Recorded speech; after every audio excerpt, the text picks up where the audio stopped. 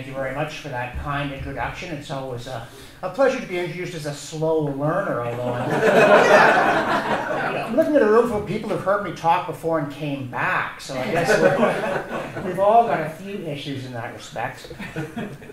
Since you have come back, I'm actually speaking on 2 consecutive evenings here. So today I'm going to be weeding, and then tomorrow I'm going to be gardening. My topic today is basically those terrible Middle Ages. And so we're all going to celebrate our superiority over the past. Not all of it, mind you. I mean, apparently the distant past was sort of okay. Let's see. These guys apparently were reasonably worthy of our company. These Socrates, Demosthenes, Themistocles, and so on, whoever they were. I actually went to a school where Themistocles was part of our school chant. We didn't win a lot of sports games, I'll tell you. But we're a lot better than the Middle Ages. They were terrible. People were ignorant and dirty and superstitious and having generally a very, very bad time. Dogma-ridden, fear-haunted, truthless, dirty, and idiotic. Or so we'd better hope, because it would be terribly embarrassing if it turned out that our glorious epoch didn't stand up very well compared to, let us say, the 12th century. And when approaching this problem, in theory we know all about the dangers of forgetting our history, right? We all know some of what Santayana said, that those who cannot remember the past are condemned to repeat it. The first part's a little less famous, that when experience is not retained, infancy is perpetual. Though it seems to me that it would explain a lot about the modern world, if taken seriously. And it is hard to get people to take history seriously. And when I'm teaching even American history, because I will try to explain that the roots of the American Constitution, the American political system, as understood by America's founding fathers, lay in the Middle Ages. This surprises people a lot. If you look at the state seal of Massachusetts from the time of the Revolution, there's a guy with a sword in one hand and some kind of document in the other, and if you look at it closely, it says Magna Charta on it. So back then, they felt that they owed something important to the Middle Ages. But that was then, and this is now, and we're much, much smarter than that. And so I start with a quotation from Tony Blair's Foreign Secretary, Robin Cook. This was back at the time of the intervention in Kosovo in 1999. And he said about rumors that there were concentration camps, that practice belongs to the Middle Ages. It does not belong to modern Europe. We are right to fight it. Because, of course, when you think concentration camp, you don't think modern Europe, do you? Wait a minute. What's going on here? This is really a remarkable statement for him to have made. He was in charge of British foreign policy. He had an MA with honours in English literature, but from the University of Edinburgh. He'd started on a PhD. He'd spent his adult life in public affairs, entering Parliament on his 28th birthday, and he was an MP until he died at age 59. You would think that this man would have heard of Auschwitz. You'd think he'd have heard of Stalin and the Gulag. You'd think he'd know about Mao, and you'd think he'd know about Pol Pot, and of course he did know about these things. So how does he say something like this? And in order to understand that, it's very important to realize that whatever may be the roots of this, Cook was not the victim of a blow on the head. He wasn't going around saying stuff like this to people saying, poor Robin, he's been in the sun too long, he needs to go lie down. Far from it. The UN War Crimes Tribunal Chief Prosecutor, Carla Del Ponte, in her opening address, accused Slobodan Milosevic of, quote, medieval savagery. And later, British Prime Minister David Cameron called ISIL, quote, medieval monsters. That's the same David Cameron who, thanks to being educated at Eton and Oxford, famously didn't know what Magna Carta meant when asked by David Letterman in 2012, or where there might be exemplars. Actually, Boris Johnson at the time defended him, saying, oh, I'm sure he did know, he was just slumming it. He wanted to seem like a man of the people, and therefore he played ignorant. Like a sort of insulting view of the voters. But the fact is that what Robin Cook said, what Madame Del Ponte said, what David Cameron said are very common sentiments. You hear these all the time about the Middle Ages, and people who often seem to have only the haziest idea of when they were or what they were. And I maintain that when you're trying to understand not only history but also contemporary polemics, when someone says something that seems to you to make no sense, you have to kind of rotate it around in your mind and work with it until it makes bad sense, until it hangs together in a way that you may well be critical of, but you can't criticize it properly until you understand what's wrong with it. And in order to do that, you have to figure out from what angle it doesn't just look incoherent. And I'm going to spend a lot of time today and tomorrow defending the Middle Ages on all kinds of grounds, including there was less paperwork. I guess back then it would have been vellum work. Didn't have to fill out forms. We do. So we have this requirement that at the conclusion of the activity, participants will be able to, there's a whole bunch of fine print there. Many important things are going on here, including understanding non-material knowledge, the strengths and weaknesses of different ethical frameworks, the classical, medieval, and the post-Enlightenment, and of course their relevance to the medical profession. Are we educating physicians who are caring healers or cold technicians? We have to defend and discern the appropriate use of conscience rights, which will be more for the subject for tomorrow than for today, and outline 3 ways that the writers Thomas Aquinas, Dan de Alighieri, François-Marie Arouet, that's Voltaire, and René Descartes have influenced our view of the suffering, health, and human condition, which I hope somebody else is going to do. I'm not going to do a help on that. There's also the conflict of interest provision here, and so I have to tell you that I'm not selling drugs. I don't even think I could stay for a glass of wine, and if I do, I'm cadging it from the organizers. I'm not selling it. I am selling the Middle Ages, but I don't get paid if you buy them. And I think there was actually a slide for this, but I lost it, so you know. That's the Middle Ages for you. The library burns and the copy's gone. Also, on terms of, there's some sort of quality guarantee here, apparently, which I can only say that if I'm terrible, blame John for inviting me. As my father once told an audience, you can always try and get your money back, but not from me. And you can expose my inadequacies in a survey if there's a spot that's filling out the worst presenter of the whole week. And if not, you know, write it in. That's all you've got. So onward now to the past.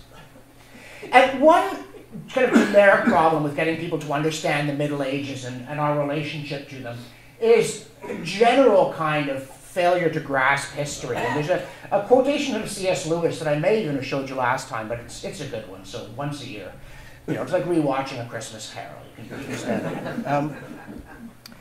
He said that in the mind of the uneducated Englishman, the present occupies almost the whole field of vision.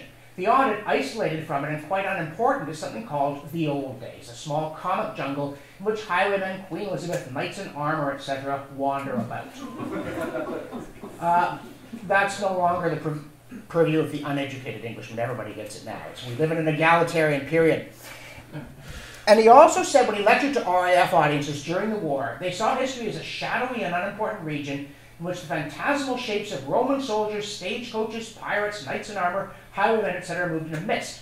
I'd suppose that if my hearers disbelieved the Gospels, they would do so because the Gospels recorded miracles. But my impression is that they disbelieved them simply because they dealt with events that happened a long time ago. That they would be almost as incredulous of the Battle of Actium as of the resurrection, and for the same reason. So, and I think it is very true that getting people to take history seriously as something that happened and that matters and that tells us about the human condition and how we got here is very difficult because they have a bit of a comic opera vision of the whole thing. And it's complicated in this case because, of course, people have the Monty Python view of the Middle Ages as a time of brutality, stupidity, crude superstition, you know, witch burning and all these kinds of things that we all know they did.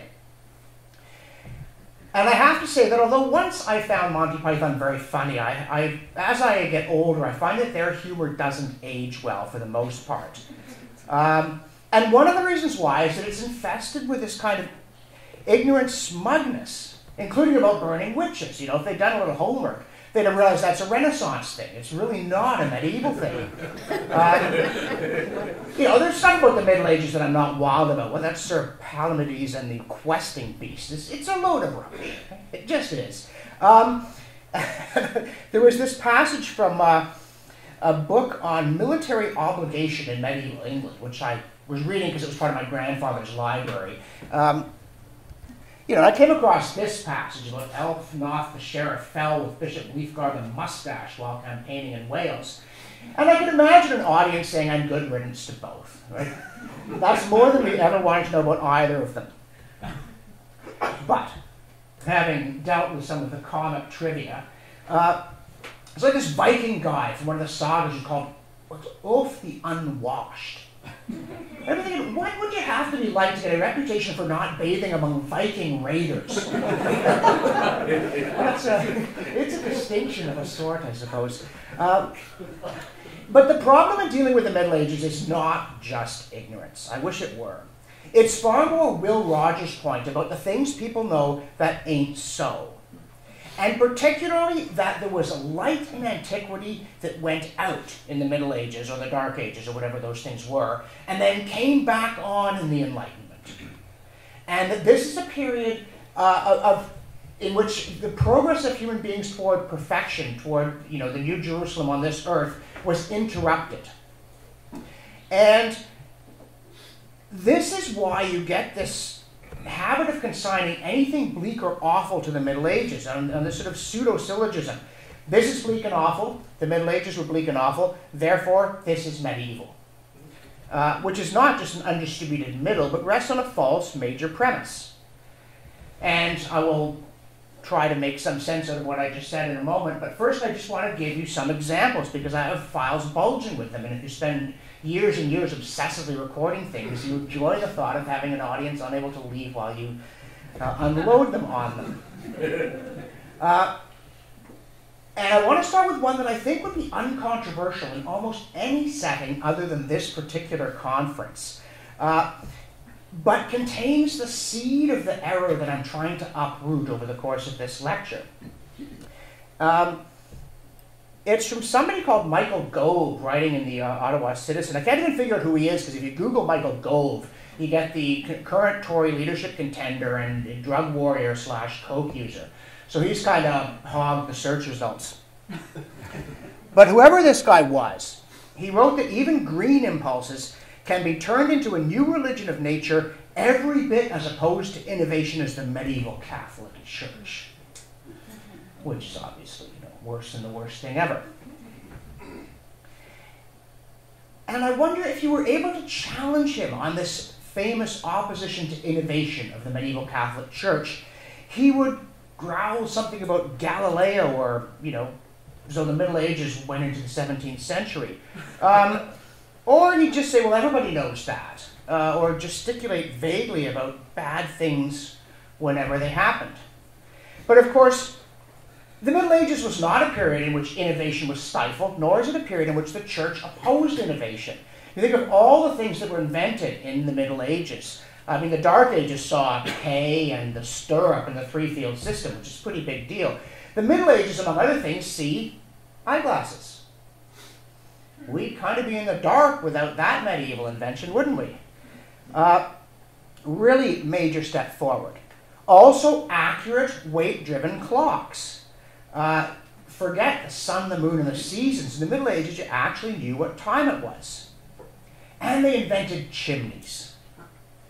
And I think about things like chimneys, that you say, oh, the chimney's obvious. If I'd been around, I'd have thought of that, in Roman times. But nobody did, and therefore you have to give some credit to the person who went, I am just so tired of this fire smoking in the middle of the hut. I am going to pipe the smoke out of here. The Romans did have some tubes inside the walls of bakeries, but chimneys only appeared in Western Europe in the 12th century. And they are a really major step forward, because instead of one fire in a great hall, you can heat individual rooms. And of course that, among other things, contributes to privacy and a space to talk and think. And then, of course, because these castles that they were starting to develop were a little bit damp and drafty sometimes, they started hanging tapestries on walls for insulation. And then, of course, you got the Gothic cathedral. Most amazing architecture, stone that soars, beautiful, light, elegant. It fell down sometimes, but you know, that's human beings for you. There's lots of things break in the modern world. This is an astonishing aesthetic and engineering breakthrough. The flying buttresses, the devices that went into making these cathedrals. This is not a period that is hostile to innovation, or one in which people are crude and clumsy. As someone commented, you pick up a medieval sword, they're light, they're balanced, it fits in your hand. This is a very well-made object. And if you don't like swords, because they're used for cutting people's ears off and getting rebuked, the Middle Ages invented polyphonic music. It is right around the time that Saint-Denis is the first building to really incorporate all the elements of what we would call Gothic architecture, and also in Paris. I'm going to talk a lot about England, but let's get the French their due. You started to get voices weaving harmonies together and musical notation, so you don't have to memorize it. It's an extraordinary innovation. We take it so much for granted. And again, you think, well, if I've been around in 1000 AD and it was like, I wish I could write the music down, I'd have gone, hey, I know what to do. But again, it's always easy to be smart after somebody else is smart. These are extraordinary things. And in some ways, sort of the death knell of the Middle Ages, but nevertheless highly significant. The medieval world, aka Christendom, welcomed the printing press, which the Islamic world did not. The printing press was an innovation. It was haram. They didn't happen. And as you may know, that there was that UN report that said that the entire Arab world translates fewer books in a year than Spain does. And again, I'm not trying to knock Spain, but it's not, the dynamic heart of the West in the modern world. There were printing presses. By 1500, there were 73 cities in Italy alone that had printing presses, 50 in Germany, 45 in France. The English were a bit slower, but they got there eventually. Opposed to innovation? This is just worse than nonsense, because it's the opposite of the truth. And the funny thing about all those terrible Middle Ages is that very often what people complain about in the Middle Ages is the exact opposite of what they would complain about the Middle Ages if they actually knew something about it. There was this strange thing where people were complaining about International Women's Day, and that sometimes, well, this is the thing, sometimes women didn't get time off because they were pregnant. And this was described, I think that's what they're complaining about. It's kind of hard to tell. But they said it was somewhat medieval. Oh no, it was because they couldn't work if they were pregnant. So, well, that's medieval. As though the great knock on the Middle Ages is that if a woman got pregnant, they told her, go lie down, don't glean. Like, normally the knock on the Middle Ages is backbreaking labor for everybody, including pregnant women. But here's someone saying that having women stop working because they're pregnant is medieval. Which Middle Ages are we in here? And then some Ottawa city councillor complaining about there was going to be a garbage dump and said that it's medieval to dig a hole and throw the trash into it. So I thought medieval was the midden heap. I thought in the Middle Ages they piled it up and this was the knock. There's this big dunghill outside the village. They'd say, for heaven's sakes, why didn't they bury it? Instead someone's saying, well, burying trash is medieval. Why? I don't know, because they don't like burying trash. It really is extraordinary. As Chesterton said, the word medieval is generally used as a term of abuse to be applied especially to things that did not exist in medieval times, such as capitalism, militarism, conscript armies, jingo patriotism, the active union, the Kaiser, or the censorship of plays. And that's a marvelous list, not only because, of course, none of that's medieval, but because those aren't the things people are calling medieval today. They're just the things they didn't like back in 1922 when he was writing. And so now, you just update it. Think, what do people not like today? They call it medieval.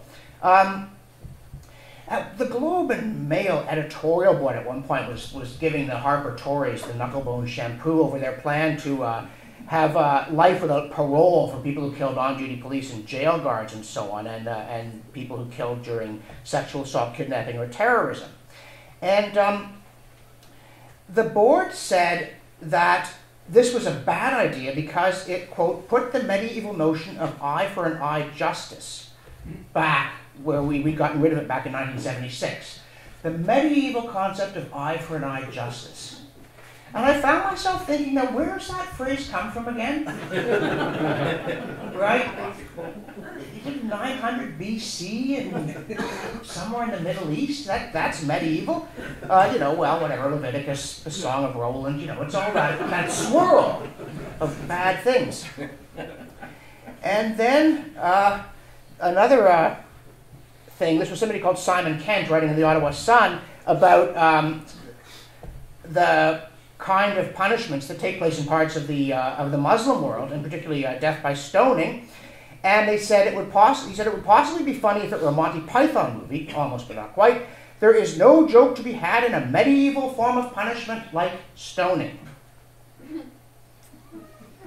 So which Monty Python movie? I think we're in Life of Brian here, aren't we? Because stoning is another of those Old Testament things. And the Old Testament is separated from the Middle Ages by something on the order of 2,000 years.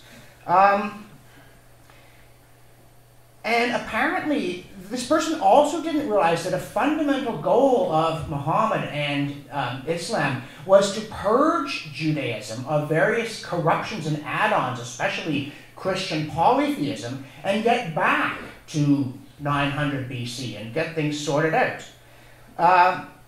This is an amazing inability to tell historical periods apart because of this one-size-fits-all insult. The National Post in 2002 said, judges have described conditions in jails holding Canadians awaiting trial as oppressive and, quote, like the Middle Ages. Somebody described conditions on the reserve at Attawabascat as like something out of medieval times when life was brutish and short. Well, what at Attawabascat looks medieval? Mobile homes with moldy insulation? Do you remember those from the 10th or 12th century? Dependence on government handouts, this weird combination of modern technology and a desperate poverty and lack of self-generated economic resources. But it really doesn't matter. There was somebody back when Mike Harris was the bad guy, who I guess Doug Ford is now the bad guy, put on a play which got funded by government, of course, that was called The Legend of Harrishood. And he said it comes out of the feeling that the Harris government was taking us back to medieval times and was taking from the poor to give to the rich. I thought Robin Hood. It's terrible. I'm sort of embarrassed for these people, but I'm going to keep pounding on them. Here's another one from my old colleague Dan Gardner. Medieval is a word one cannot avoid in any discussion of Saudi Arabia. It is, let's be frank, a medieval society run by a medieval regime. That theocracy with 5,000 princes and all that oil. Just like France under Philip the Fair. But here's why he says it. It is a land of ignorance, intolerance, and obscenities that have no place in the modern world. And so what's driving this is a conviction that the modern world is a really good place, where we've gotten rid of cruelty and brutality, and therefore we're shoving it all back into the midden heap. All of that stuff, ignorance, intolerance, and obscenities, are going back to the Middle Ages, where I guess they belong. And so, Jeffrey Simpson in the Globe and Mail, and Simpson is sort of this uber pundit, very wise man, revered by the chattering classes. He says, rebuilding Afghanistan was always going to be a Herculean task. The country was medieval in many ways, in the political culture, physical infrastructure, and economy. Really? They had feudalism? What the political culture, the parliaments and so on?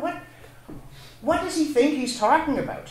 And Islamism, of course, it gets particularly targeted, at least I think by people on the right more than any other. Some letter in the Ottawa Citizen about honor killing. referred to some twisted medieval code of honor that required girls to be killed for even minor infractions, as though the Middle Ages was notorious, among other things, for doing this. And then there's the burqa. After Oriana Fallaci had her famous interview with the Ayatollah Khomeini, she peeled off the chador she'd been obliged to wear and called it a, quote, stupid medieval rag. But it's very hard to look through medieval art and find people in chadors, because it has nothing to do with the Middle Ages. And yet, Ezra Levant, who was defending a ban on taking the citizenship oath wearing a burqa, again wrote in the Ottawa Sun that it's a barbaric medieval cultural custom which has muscled itself into modern life through the threats of extremist imams. He was defending Jason Kenney and not putting words in his mouth, because Kenney himself called the burqa, quote, a medieval tribal custom. And apart from the fact that burqas are not medieval at all, which is a fairly significant objection right off the start, Levant says that the Middle Ages is barbaric, and Kenney says they're tribal. And in fact, these are two things that the Middle Ages very conspicuously are not. But it helps to know something about that. Ezra's a particular offender in this one, by the way. And at one point he called the Taliban a medieval serfdom that uses Islam as an excuse. And I've got a lot of complaints about the Taliban, but the idea that they're just pretending to be Muslims isn't really on my list. I think that's a very strange thing to say. An excuse for what? To be Islamists? I mean, it's a good excuse, I guess, but it's more like a belief. But again, he's not alone. Stuart Bell, who's an expert on terrorism and somebody who in many respects I have high regard for, in the National Post said the Taliban was a corrupt medieval regime. And again, I don't even think the Taliban were corrupt. I think they were puritanical. I think taking bribes under the Taliban would be a very, very poor career move. But we just had the first woman ever in Britain convicted of female genital mutilation performed on her 3-year-old daughter. And Home Secretary Sajid Javid called it, quote, a medieval practice. I don't think these people have any idea what they think they're talking about. Or rather, I do, because it's no good saying it's all just chaos. I want to emphasize that this stuff isn't working, but there's a way it's not working. So, here's Lisanne Gagnon in La Presse, almost 20 years ago now. Que peuvent faire les héritiers du siècle des Lumières, la plus belle avancée de l'humanité, face à cette vague irrationalité délirante qui constitue l'intégrisme islamiste? Que faire devant ces fous d'Allah sortis du Moyen-Âge qui n'aspirent qu'à simuler en tuant le plus des innocents possible? So what can inheritors of the century of the Enlightenment, the most wonderful advance of mankind, do in the face of this wave of delirious irrationality, which is fundamentalist Islam? What can we do with these idiots of Allah who've come out of the Middle Age and want nothing more than to die, killing the largest number of innocents possible? See, we are the inheritors of the most wonderful advance in human history, and people who aren't like us, therefore, are part of that past from which we have emerged, which must be the Middle Ages, because everybody knows they were before now. This is really what's going on here, I think, more than anything else. And thus you'll get, critics say the religious schools known as madrasas, of which Pakistan has 10,000, promote a 12th century worldview. Who says that? 12th century Islam was relatively moderate and cosmopolitan. They promote a 7th century worldview. They want us going back to the time of the Prophet. You could Google Muhammad, right? You could find out when he lived. But it's all driven by a couple of assumptions. And the first of them is that all religions are the same, pretty much, and they're all bad and sort of the mental equivalent of a burqa. Probably trying to be in the Guardian about John Paul II's funeral. Mullahs, rabbis, and all the other medieval faiths that increasingly conspire together against modernity. So you can throw in priests. I guess you don't have to say that as the Pope's funeral. You can assume they're going to be priests. But this idea that one of the defining qualities of the Middle Age is that people were religious and religion is bad. And the second one is that essentially all societies are the same, that we are all on one uniform sociological path, And that the difference between the Islamic world and our world is that they got on a bus that left 6 centuries later than our bus. And therefore they're 6 centuries behind us, which puts them sort of in the Middle Ages, since it's smeared all over the calendar. And that's George Jonas. And George Jonas is a wonderful man. I was lucky to count him as a friend, though not a close friend. And when you agree with him, his writing was wonderful, but he had a habit of saying stuff like this. Christendom has come a fair distance since the Crusades. Fundamentalist Islam has not. By the definition of the Dark Ages, those who are not of our faith are infidels, and infidels are the enemies of God. Now again, someone at the back of the class, George, the Crusades weren't in the Dark Ages. But you're nitpicking. It's then, and this is now, and that was bad, and we're good. And I put up that thing about barbarism, so I'm going to quote Chesterton, because I can't talk for 5 minutes without quoting Chesterton. Whoops, that's not what I wanted. Okay, I'm not going to quote Chesterton. Well, not on the screen.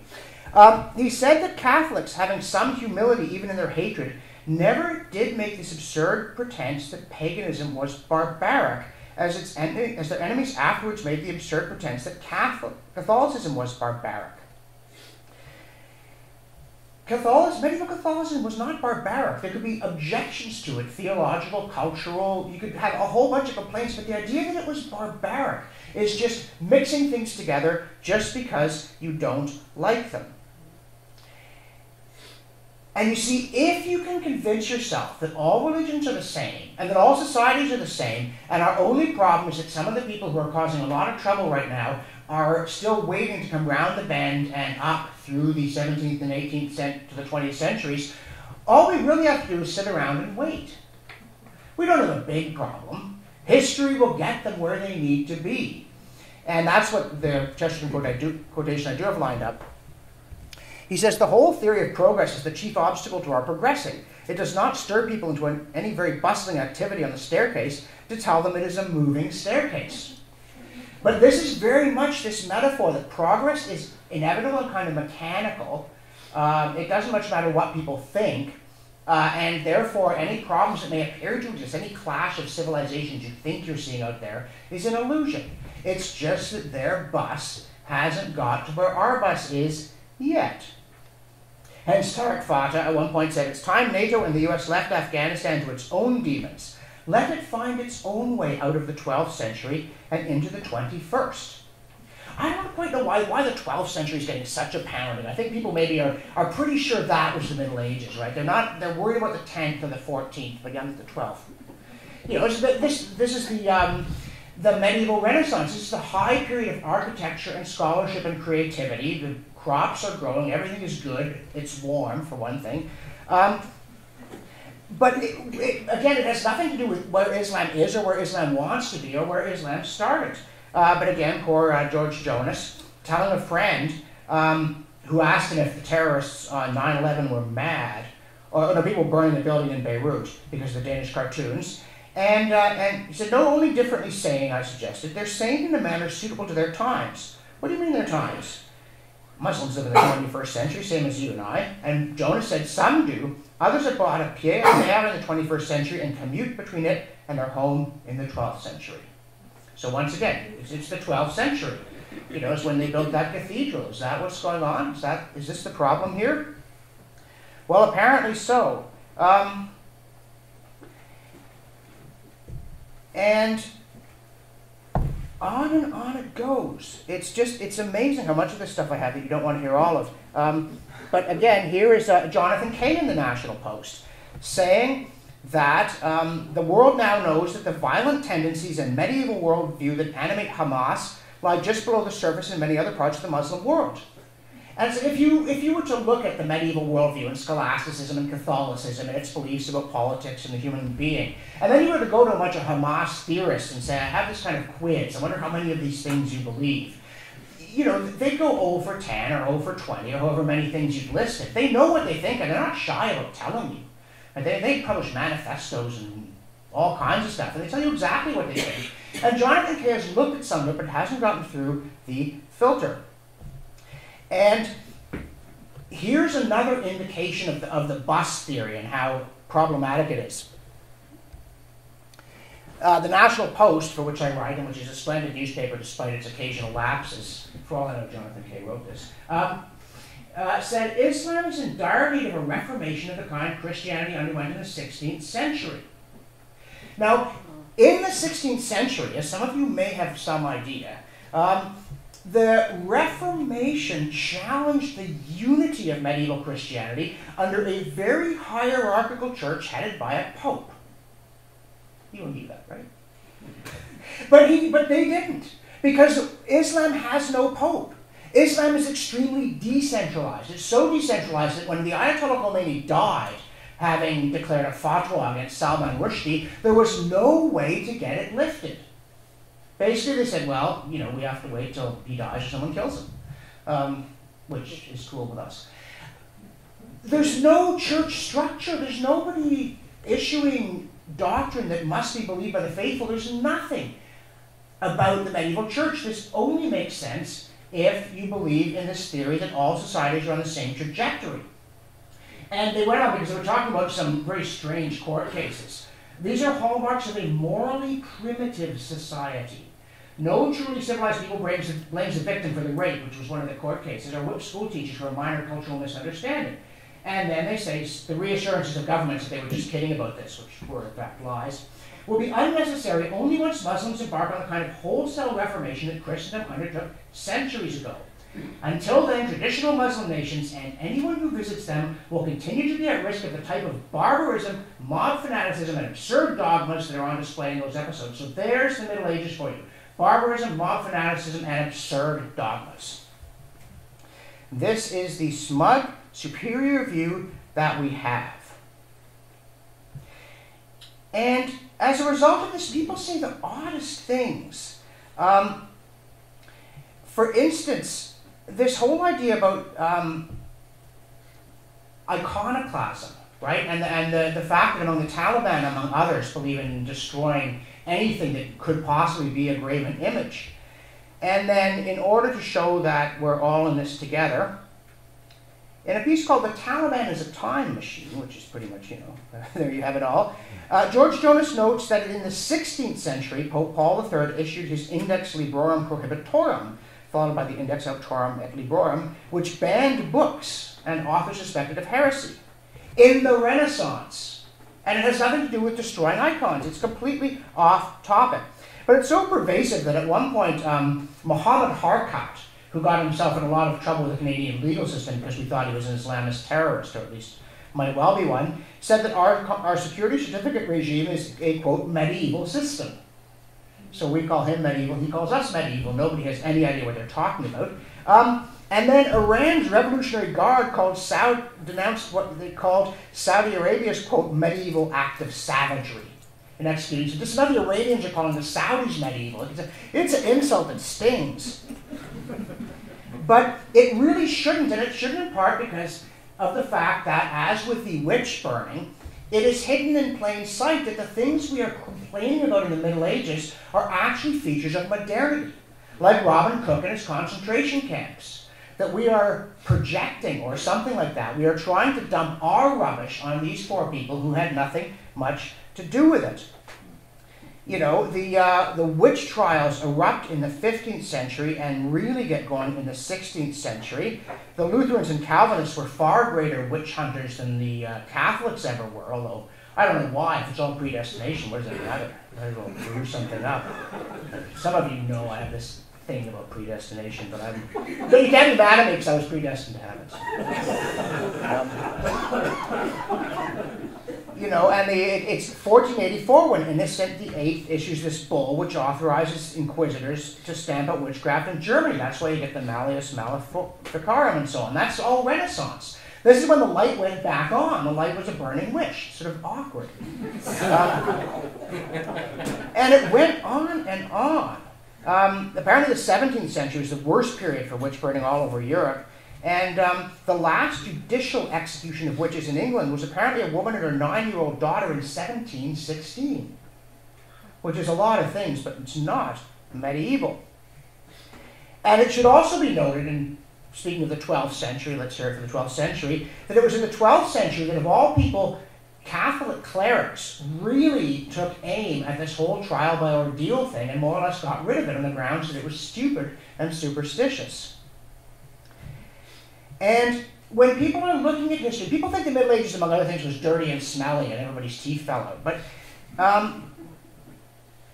in fact, as one person wrote, the stupefying level of filth accepted as normal from the Middle Ages through the Enlightenment was augmented horribly by the Industrial Revolution. Right? The 18th and 19th centuries see conditions in cities that medieval people would have recoiled from in horror. We'd said, isn't our civilization great? They just said, no, it smells terrible, it stinks, people are really sickly, what's the matter with you?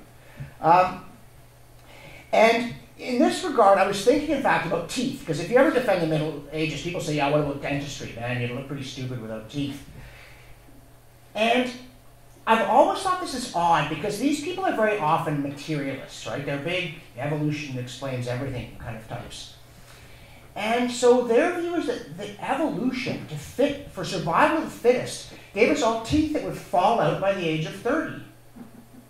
So, and why not arms that fall off? Like, how does that fit? So I went and, did some research, which is to say that I Googled it. And of course, the result is that people in the Middle Ages had pretty good teeth. They practiced dental hygiene, they brushed their teeth, they cleaned in between their teeth, which it's hard to get people to do in the modern world. And they had far less tooth decay than people do in the 20th century because they didn't eat as much sugar, right? This mass production of food we shouldn't be eating is quite bad for our teeth. And one of the sources that I found that talked about all this ended up by saying, aren't you glad you didn't live back then? But you just said people had healthy teeth. And of course they had healthy teeth, right? Like you got to eat. If evolution works, it works on your teeth as it does on other parts of you. It's like the one-horse shay. Everything's meant to go at once. It's no good having a critical system fail 40 years before you're meant to fall over because everything else failed. And indeed, somebody did a study of male height by looking at skeletons from Northern Europe and found that the average male height fell sharply during the late Middle Ages and the Renaissance. The average man was about 5'8". Would that I could say the same? In the 9th, 10th, and 11th centuries, but by the 17th and 18th century, they're down to about 5'5".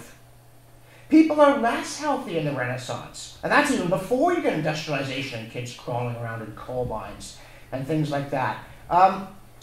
Not until the 20th century do Northern Europeans get back to the height they were in the Middle Ages. And one reason that people did okay in the Middle Ages, of course, is that among the things that the Middle Ages did invent, unlike concentration camps or hip-hop, they invented the hospital.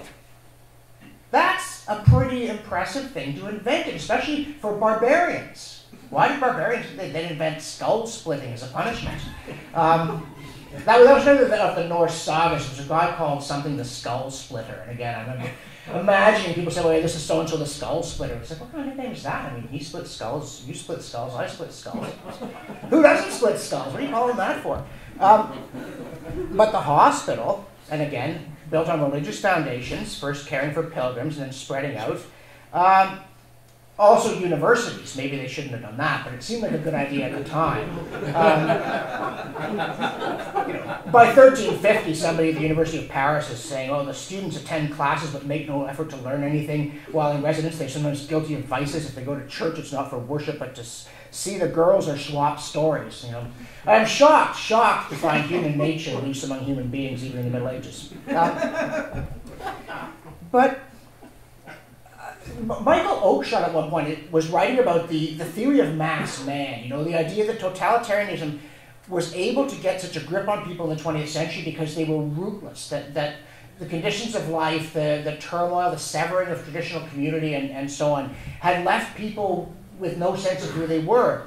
And he quoted, though somewhat skeptically, someone saying that in the Middle Ages, you knew yourself as a member of a family, a group, a corporation, a church, or a village community or something.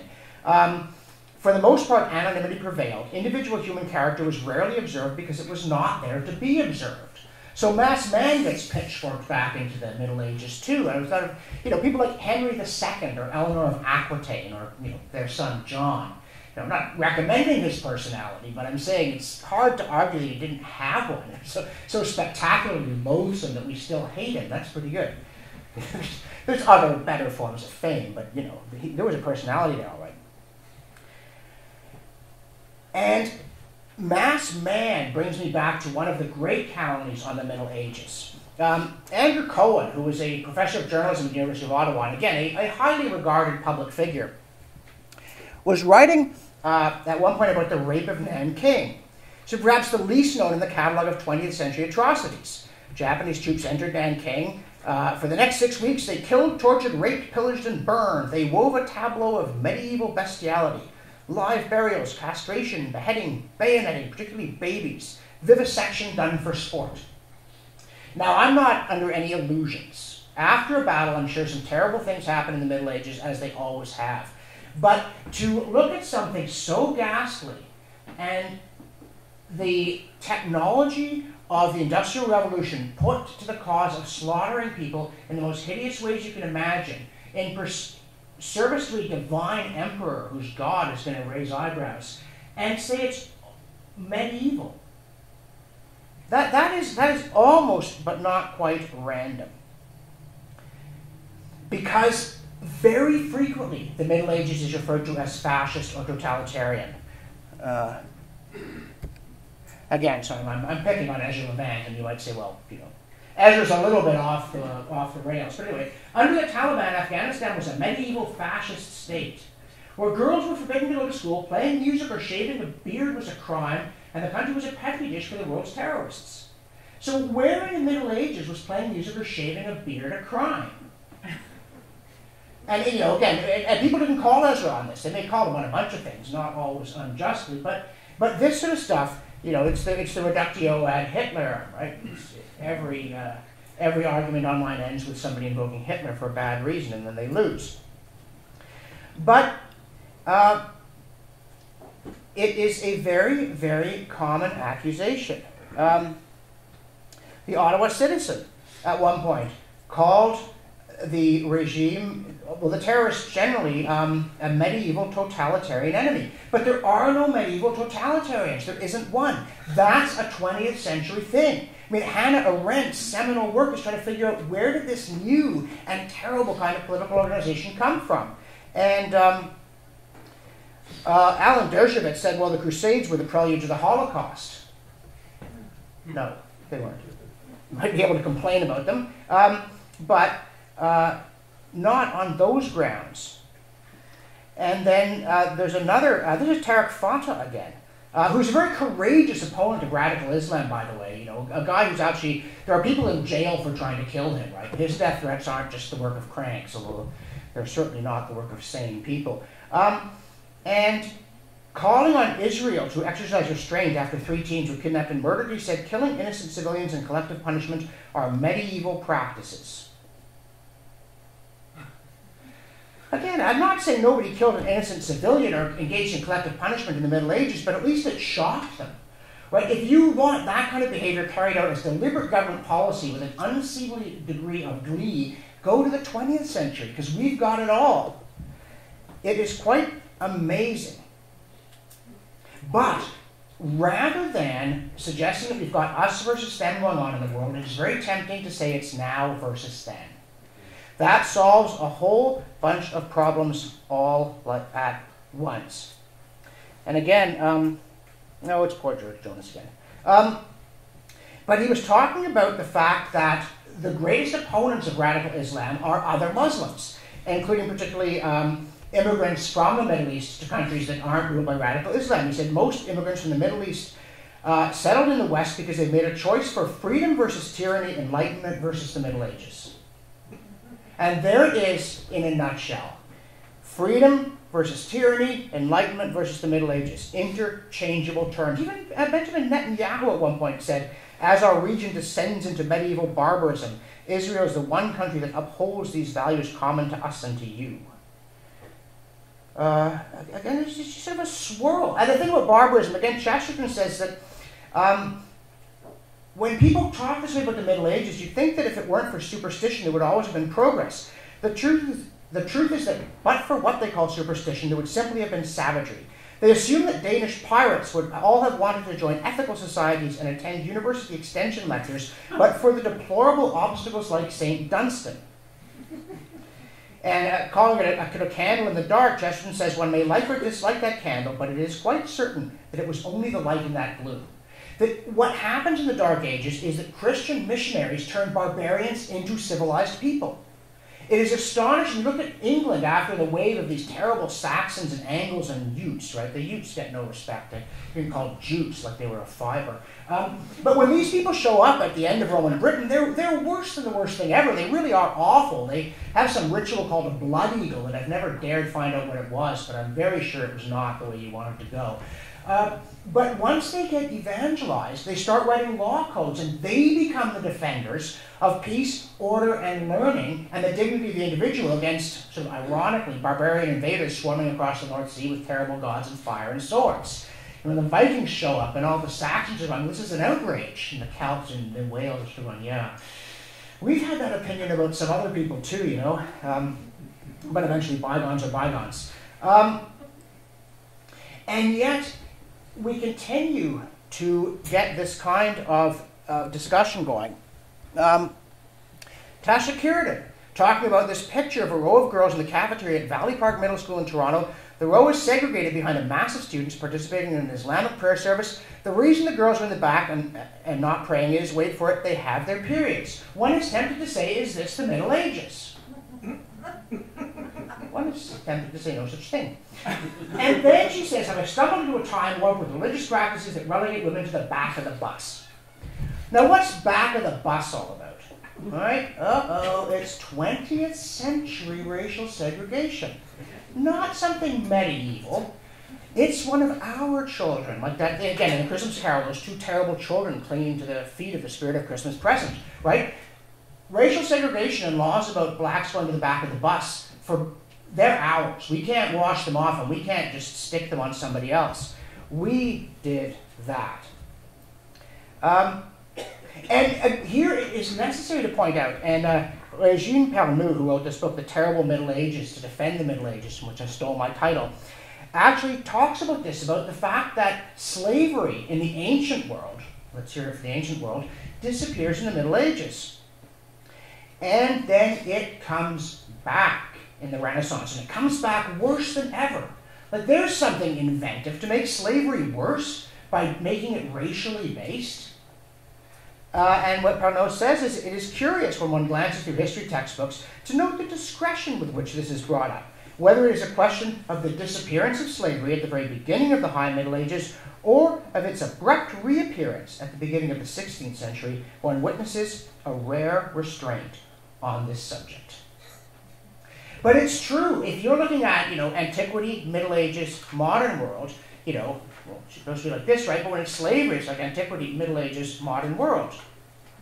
Because we created a slavery of a sort that left this horrible, lingering after effect, even after abolition, of deep-seated and pernicious racial prejudice, violent and vile.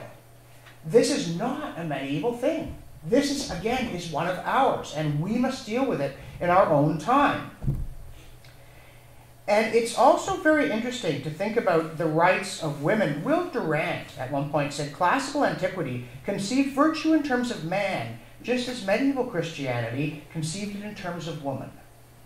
We all know that we've had progress from women being chattels to women being free and wonderful and accepted and so forth and encouraged. But actually, in the Middle Ages, women had considerable rights. Langland says, that marriage depends on, quote, the father's will and the counsel of friends, and then by their own mutual consent.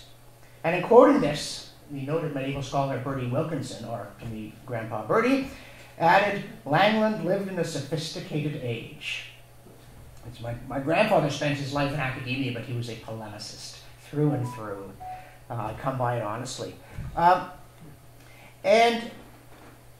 Michael Powick, writing about medieval England, says, the personal family of the Lord was at the center of this vast estate. The lady of the household, wife or widow, was a person of great authority. With full legal powers, she would frequently be in sole charge of at least the domestic household, and often, if the Lord was away at war, in council of the whole complex barony.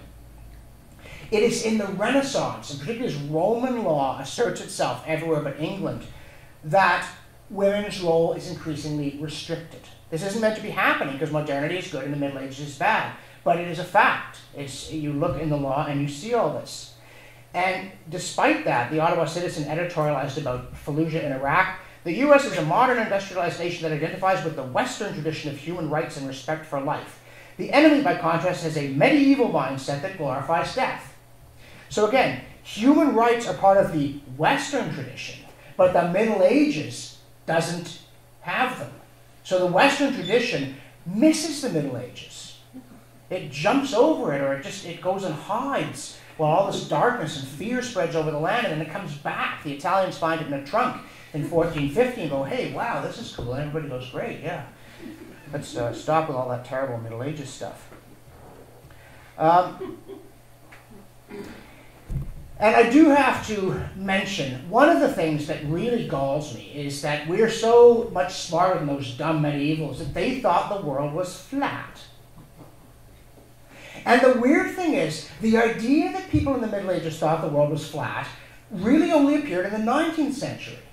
It isn't even really a Renaissance idea, it's a Victorian idea, because by then we were so much better than them that in order to lift ourselves up, we had to push them down even further. In fact, a man named John Holywood, known in Latin as Sacro Bosco, is from Yorkshire, like my grandfather, and wrote 3 books. He wrote 2 on math and 1 on astronomy. And they're not adding much to knowledge. He's a popularizer. It's like astronomy for dummies, medieval style, or something along those lines. And in it, he offers proofs that the world is round. He offers several. And all these people in the modern world are going, ha ha ha, those medievals were so stupid they thought the earth was flat. I want to ask them before we proceed, how do you know it's round? Oh, well, that's what they told me. So you're sort of a slave to authority, right? Like you just believe things because someone told you them. Whereas in the Middle Ages, they knew the world was round because, among other things, the stars rise and set sooner in eastern than western places. In the northern hemisphere, you can always see the pole star, but in the south, you can't. And that ships disappear hull then mast as they go over the horizon. So these are all pieces of evidence that educated medieval people could produce to demonstrate that the world is round. They also weren't expecting it to end in the year 1000, by the way, partly because they didn't have terribly coordinated calendars. To have a Y2K panic, you need computers.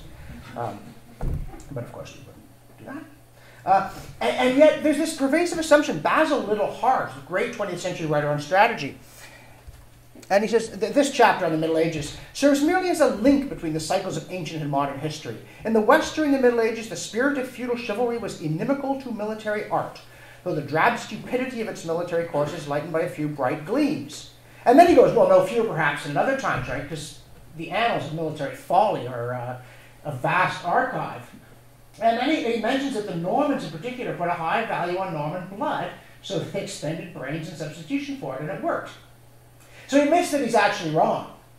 But at the same time, he's like the medievals, they were too stupid, right? As though if he'd been there, well, those castles would have fallen like that. I'd have huffed and puffed and blown them down or something. I mean, look, let's face it. Defense had a big advantage in the Middle Ages, like the Battle of the Somme. People are always going on about how stupid the generals were. Like, what would you have done? You're so smart. How would you have won the war? Or would you just have surrendered and called it victory? But that's a subject for another day. The point here is that this is a very, very muddled vision of the Middle Ages. Again, George Jonas, one more time, a drawing of Muhammad, blasphemy? Surely that in itself is crazy. No, not in the 12th century. The creation of graven images along with the pictorial representation of divine or saintly figures used to be highly controversial in Christendom as well. So what's that thing with a little man on it up at the front of the church? But then he goes on about the fact that the Islamic militants are holding up a mirror for us in post-Christendom to see our own 12th century faces. And I wanted to go, have you ever seen a cathedral? But I don't have to, because again, Regime Pernod. Executions of an almost medieval savagery, one such journalist wrote recently. Let us savor this almost. Of course, in the century of concentration camps, cremation ovens, and the Gulag, how can we not be horrified by the savagery of a time when the portal of Rheims or that of Amiens was sculpted? And so you get this extraordinary notion of the Middle Ages as having been a period of darkness between two periods of light, which comforts us a lot of the modern world at the expense of forcing us to talk a lot of nonsense, not only about the Middle Ages, but also about the modern world. This idea, Hendrik van Loon, who wrote this splendidly politically incorrect history of mankind back in the 20s, you couldn't get this thing published online today, but at one point he talks about the fact that as the economy kind of recovers in the 12th and 13th century, the world was once more filled with divine curiosity. A flood of sunlight entered the dusty rooms and showed inhabitants the cobwebs which had gathered during the long period of semi-darkness. At that moment, the Middle Ages came to an end and a new world began. And Alexander Pope, I'm a fan of Pope, although his meter gets a little tedious after a while. But learning in Rome alike an empire grew, and art still followed where her eagles flew. From the same foes at last both felt their doom, and the same age saw learning fall and roam. With tyranny then superstition joined, as that the body this enslaved the mind. Much was believed, but little understood, and to be dull was construed to be good.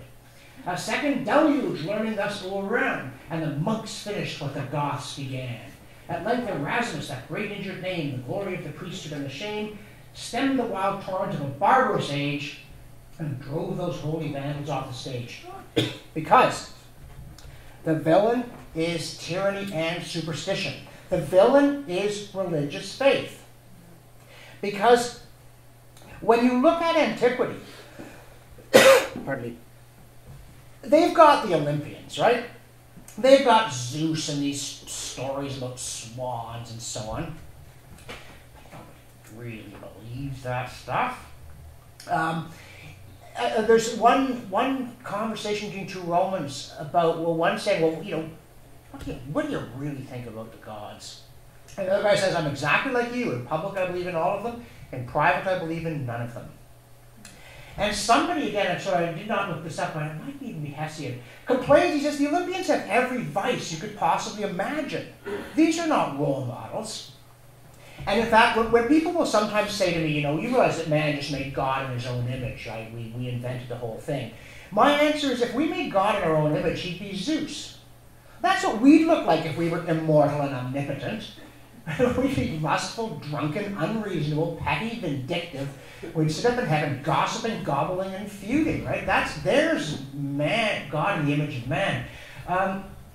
And for all the wonders of Greek philosophy and of the Roman sort of plotting and systematic approach to it all, there's no theology. There's really, I mean, where did the Titans come from? Where did creation come from? There's no there.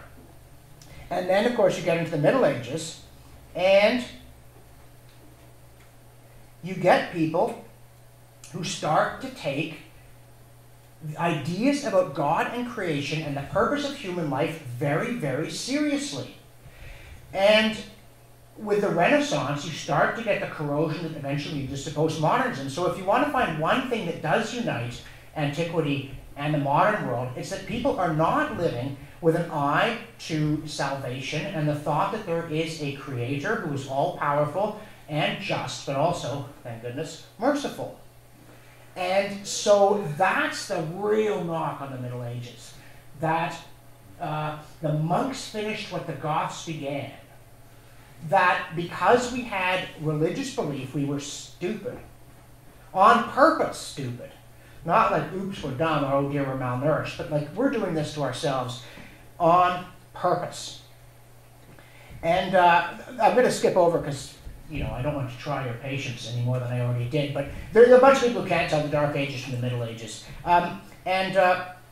One letter writer blasting my former citizen colleague David Warren on the subject of evolution wrote, since we came out of the Dark Ages of superstition and rigid religious dogma, science and God have coexisted quite happily. But this is, again, the medieval church was not opposed to science. It wasn't opposed to people looking at how things worked. It wasn't afraid they discovered the Bible was false. You know, some people might say they should have worried about that, but they certainly didn't worry about it. Science has its roots in the Middle Ages, like so much that we now value, including many things that seem to me to have sawed off the branch they were sitting on by the 20th century. But the idea here is that there was rigid dogma, that scholasticism isn't an attempt to think through interesting problems. It's an attempt to stop anybody from thinking with a set of pat answers to everything, which can be snarled at peasants and are in fact incomprehensible. And I've got a couple of quotes I'm skipping because I really am trying to spare you the full marathon here. But Walter Bagehot, writing in the 19th century, politics and physics and politics, a revealing sort of materialist title about how it's all a machine, saying it's because of the analogy between the controversies of classical Greece and those of our times that someone has said classical history is a part of modern history. It is medieval history only, which is ancient. And so thus you get history as a steady story of progress by sawing out the middle part and putting it at the beginning. Everything is terrible, then everything is better, and now everything is great.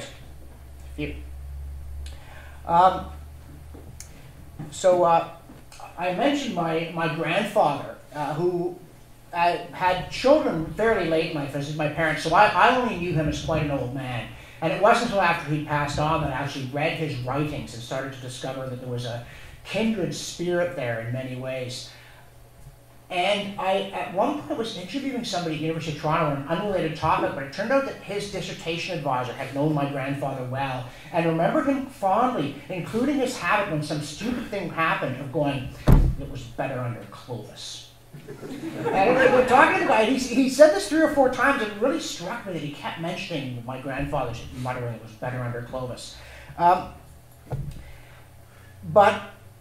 I want to leave you with something which is not really mutterable, but is from my grandfather, and perhaps should be set to polyphonic music, and will set the stage for what I want to talk about tomorrow, having, I hope, done something to uproot the weed. This notion that the Middle Ages was a terrible period where we fell into a mire from which we only emerged 1,000 years later because we were so torpid and dumb we didn't really know we were in it. What he wrote was this: "Today we are perhaps more acutely aware of the continuity of history." Okay, as well, I guess. "We value the Middle Ages as providing not so much the foundation as the pattern of our civilization. We appreciate more the underlying identity of our 20th century way of life with that of our medieval predecessors. We have to study the Middle Ages, not merely as a foundation, but for their own sake. They were a period when our own constitutional ideals and traditions, which still continue and without which our civilization cannot live, were simply and vigorously expressed." Now, as I've said, there is much about the 20th century that is appalling and unique to modernity, that would have scandalized medieval people. I don't know if you ever watched Bill and Ted's Excellent Adventure. One of my unusual accomplishments in life is that I've seen a lot of movies that people will look at you sideways if you confess to having watched. But in that movie, they somehow get a time machine, and they bring back very historic figures to the late 20th century, and everyone is dazzled and delighted by what they see. And I thought, but was that an unself-aware movie? You bring back people from the past of the 20th century and now the 21st, and they are going to be very, very bothered by a lot that's around us that we somehow just take for granted, at the same time that we then just hand it off to the 12th century saying, "Here, this is disgusting, this must be yours, what's in here?" So there's a lot in the 20th and 21st century and the 19th that is not medieval and is also not good.